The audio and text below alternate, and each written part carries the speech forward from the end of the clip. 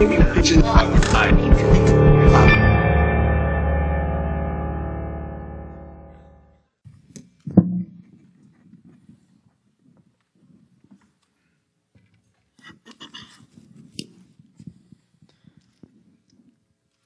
really is amazing, isn't it? Electricity. The effect just a tiny bit can have on an entire room. Do you ever just stop and think about it for a couple minutes? How it works? Everything it can do? Everything we use it for? Or maybe, do you remember the last time we had to live without it? Do you remember this? Do you remember how much we complained? And what was that? 48 hours? Isn't it amazing how electricity literally defines our lives? Is there anyone here that doesn't believe that the lives we lead as we know them aren't made possible wholly in part by our access to electricity? Okay. Then I want you to take a look around this room. And no, not at all the equipment you might just be noticing, but I want you to take a look at each other. Because there are over 400 people in this room with us today. That is a lot of people. And if there were 400 families in our city that didn't have power, that would be a serious, serious problem. What I want you to realize is that for every face you can see here today, they represent 4 million people that live every single day without any power. That is over 1.5 billion people that are powerless in every sense of the word. You can turn the lights back on now. It's great to be able to say that, isn't it? I'm here to get you to think. I'm here to get you to realize that if we could just bring a little bit of power to the 1.5 billion people that don't have any of it,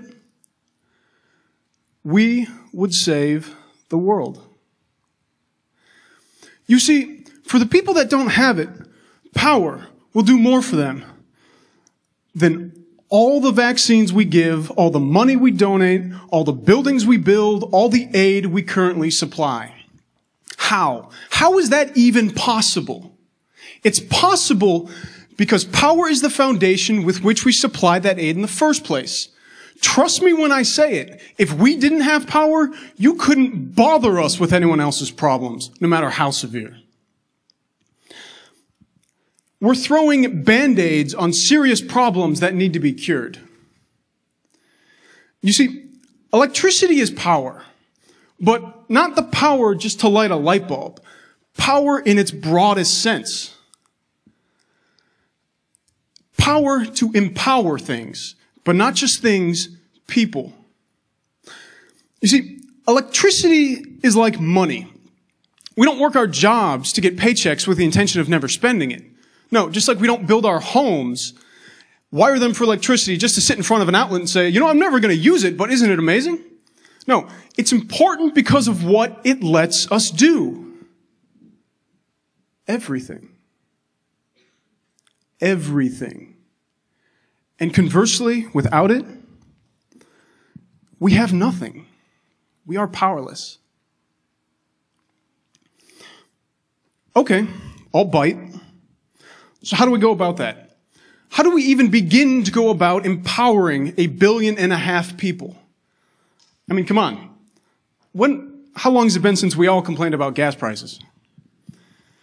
Well, there is one source of power that is both free and constant and available all around the world. That's right. I am alluding to solar.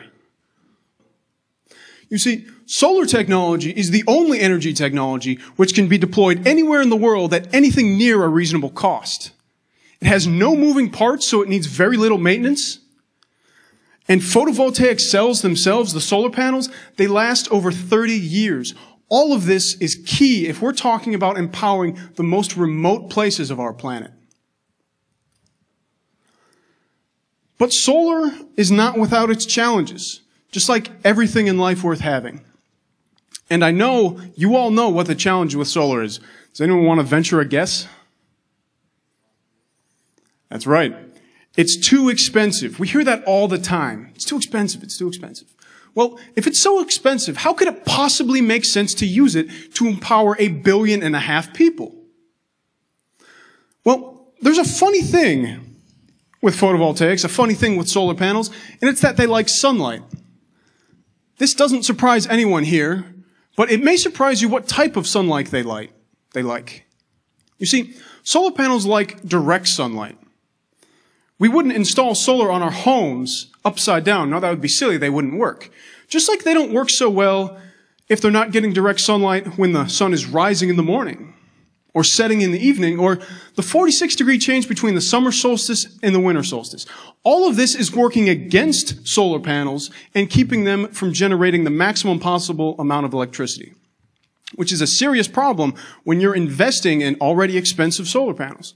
No, to actually maximize your investment in solar, you need to employ some kind of tracking system. Now, traditionally, this has been done with automatic trackers, which are very large, often very complicated, very expensive. They take specialized machinery to install, specialized technicians to maintain, and heaven forbid, one of the many moving parts that they have breaks down. You're now stuck with a dead system that you have to wait for a technician to come out and fix it. And this is the other challenge with solar, and it's a challenge that's not solely confined to the solar industry itself. No, it's a challenge with the energy industry as a whole. You see, the energy industry is a very exciting industry. It's very dynamic. There's a lot of money into it. There's a lot of research and design. There's new products constantly coming onto the market that are changing the way we think about solar. They're changing the way we think about where we get power, how we get power, how much it costs. But there's an interesting thing about this too. These innovations go to a specific group of people. Can you guess who those people are? They're the people with an already abundant supply of power. So we're providing the people who already have more power than we can use already with more options, more power, more solutions. Yet the people who have nothing stay with nothing. They remain powerless. Just never felt right to me. And the innovation needed to start taking some of this technology and making it applicable for those 1.5 billion people in those places around the world is not hard. In fact, I bet we can walk through some questions, and by the time we leave here, come up with a smarter, simpler, lower cost way to provide a power solution to these people. So if we were going to do that, where would we start? We would start with solar. If we're going to talk about bringing power across the whole world, the only place to start is solar. But instead of these big, large solar arrays, no, we need something that its size makes sense for where it's going. We're not talking about utility scale power here. We're talking about single small villages, maybe single buildings at a time. So we want to start with something that fits the size and the scale of what we're talking about. But then we have to think, transportation is an issue. Remember, because again, we're talking about the most remote places on Earth. So what we would need would have to be transportable. It would have to be able to break down even and then build out like a big erector set on site. And probably most importantly, it would have to fit in the back of a pickup truck. Because if it can fit in the back of a pickup truck, well, then we can get it just about anywhere in the world. That's not so bad. We're getting there. Now, do we want to think about solar tracking? I mean, the idea behind solar tracking is great, but we can't afford to have any of this expensive machinery that can break these motors, the gear drives, the computers, the photosensors. None of that will work in these places. No, we need something else. We need like a person to be the motor. There's an idea. We need a person to be the motor. We need a person to make the adjustments.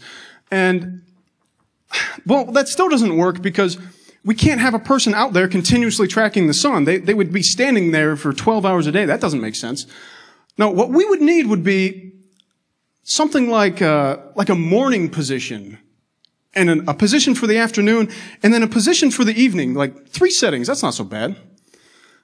Takes 30 seconds each. But then we're still faced with the problem that we'd have to simplify the solar algorithms that all solar tracking is based upon. And we'd have to get it down to something so simple, something so foolproof that anyone, depending on where they're from or what language they speak or how old they are or anything, could be able to use it without any training. We need something that's universal, something like colors and numbers. There's an idea again. What if we color-coded the solar algorithms into something that anyone can understand, where all they have to know is maybe what month it is and whether it's the morning, the afternoon, or the evening, and they just match the numbers. How about that? And for icing on the cake, what if we made it right here in our city and exported it around the world? What we just went through is Sunflower Solutions, the world's first manually operated solar tracking system designed to be specifically used in these remote places of the world to bring power to 1.5 billion people. And it's not hard. I came up with it, come on. But that innovation's not really the message I want you to leave here with. It's the importance of having power. And to that end, I want to tell you a story. It's the story of a school called Mbaka Alomo outside of Kisumu, Kenya. A school that was adopted by several groups of Cornell students and professors. And these students and professors adopted this school because it was very rural, very poor, but very high performing. It has over 500 students. So sometime a year ago, almost 2 years ago now, they decided that they were going to raise money to bring that school a tiny amount of power. So they worked with us at Sunflower Solutions, and we were able to supply them a system for 1/3 off their budget. But that's not even the important part. The important part is what that tiny amount of power has done for that school. You see, those students are able to study now. And not just that, but they're learning how to use computers in their computer lab. But it doesn't stop there, because the Cornell students, they knew it was going to do that much. And that's the message that I want to hit home. Power doesn't stop there. It never stops. No, you see, the teachers at the school noticed that they had extra power, specifically on the weekends when the students weren't in school, but the solar was still doing its thing. So they started coming into the school 7 days a week, and they started businesses. They started businesses. That school makes money now. They started businesses charging people cell phones for a small fee in the local community, teaching the community how to use computers, providing services to the community. And what did they do with that power?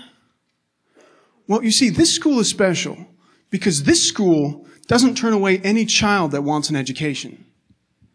So that means they have a disproportionately high number of orphan children, children whose parents have died of AIDS, children who don't know when their next meal is going to come. The school, taking the revenue that they've made from the businesses that they started, from the power that they now had, buys food to cook meals, to give those children at least one reliable meal a day. And the community that seemingly has no interest in a tiny primary school, that same community, 24 hours a day, 7 days a week, 365 days a year, volunteers that there is always a guard watching that tiny amount of solar power just to make sure nothing happens to it. That is how important that electricity has become to that entire community. And that is the power of electricity. So is it just electricity? Or is it something more? Is it the power to take those vaccines and store and refrigerate them and distribute them to more people? Is it the power to take what was once just a building and turn it into a school, a hospital, a business, or maybe all three? Is it just electricity? I don't think so.